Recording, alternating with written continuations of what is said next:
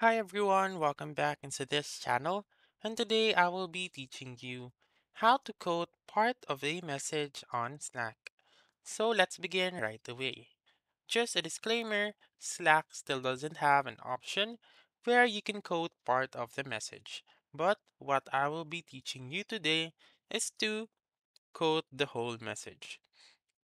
So open your Slack application, and then if you don't have the Slack application, you may go to app.slack.com.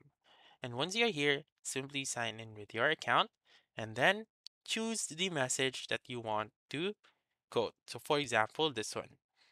So move your cursor or your mouse to that message and then click on more actions, click on share message, and then send it to whichever channel or person that you want.